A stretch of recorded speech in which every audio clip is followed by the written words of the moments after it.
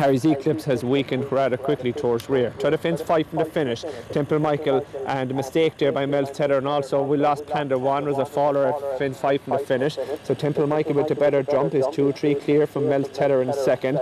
Kavanagh's Corners got close, and so too is How About It. These 4 have just gone away from the Mobile Man, Wind of Hope and some finish, and the rest have been pulled up before 5 out as they continue to run it quickly, racing on through the fence 3 from the finish. Temple Michael on the inside. From up this outside, Mel's Tether. Kavanagh's Corners in third. How About It back and forth, followed by the Mobile Man, the Wind of Hope. That's all that remain as they quickly race onto the fence. That'll be 2 out now as they do so, and it's in front. Mel's Tether gone up to the front again, followed in second by Kavanagh's Corner. Mel's Tether, good jump. Kavanagh's Corner in second now, coming with a new challenger, followed by Temple Michael. And How About It is creeping into it all time, and it appears to be travelling very well in the hands of Kevin Power. Good.